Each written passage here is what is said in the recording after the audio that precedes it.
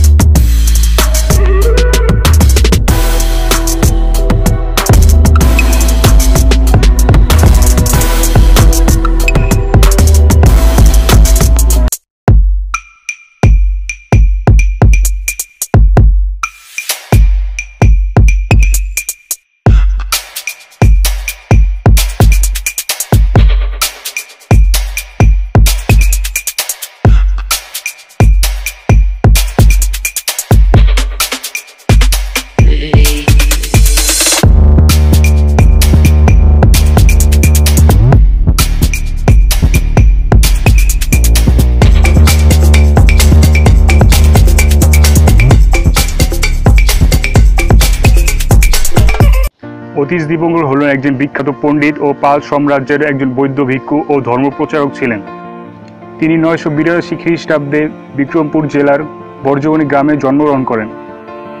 অতীশ দীপঙ্কর গৌড়ীয় রাজ পরিবারে জন্মগ্রহণ করেন। ছোটবেলায় তার নাম ছিল আদিনাথ চন্দ্র গর্ভ। তিন ভাইয়ের মধ্যে তিনি ছিলেন দ্বিতীয়।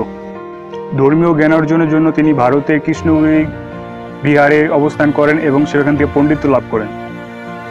1978 সালের 28 জুন দীপঙ্করের পণ্ডিত চিত্রাঙ্গনে চীন থেকে রাষ্ট্রীয় মর্যাদা ঢাকায় আনা হয় এবং তা বর্তমানে ঢাকার ধর্মরাজ্য বৌদ্ধ বিহারে সংরক্ষিত আছে।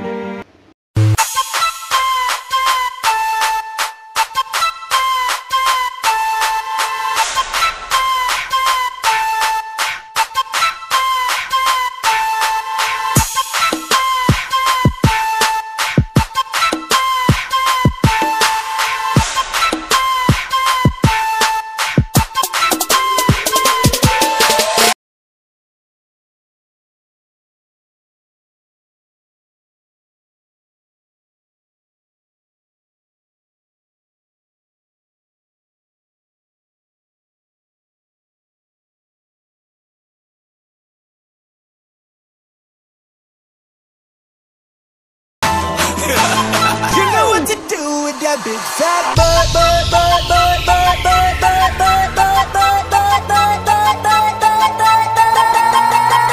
butt, butt. Wiggle, wiggle. Like.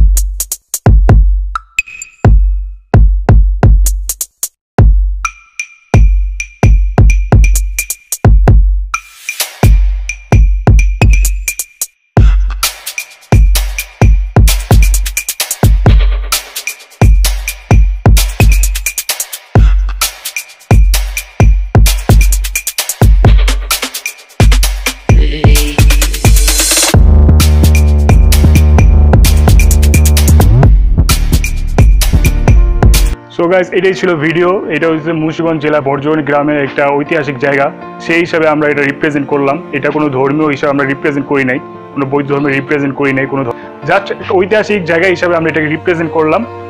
And এইখানে সব ধর্মের কিছু কিছু বাণী আছে, আপনারা দেখতে পাচ্ছেন পিছনে ইসলাম ধর্মের কিছু বাণী আছে।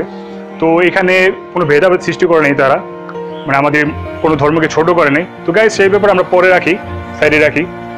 ভিডিওটা যদি ভালো লাগে অবশ্যই লাইক করবেন, আর ভিডিওটা কেমন লাগলো অবশ্যই কমেন্ট বক্সে জানাবেন, আর কি ধরনের ভিডিও চান আপনারা অবশ্যই জানাবেন। আর মুন্সিগঞ্জে রিপ্রেজেন্ট করা ভিডিওটা যে আমরা শুরু করছি, অলরেডি একটা ভিডিও আপলোড দেওয়া হয়ে গেছে, এটা হলো সেকেন্ড ভিডিও। তো ভিডিওটা যদি ভালো লাগে অবশ্যই লাইক কমেন্ট, অ্যান্ড আপনারা যদি আমার চ্যানেলে নতুন হয়ে থাকেন তাহলে অবশ্যই চ্যানেলটি সাবস্ক্রাইব করে দিবেন।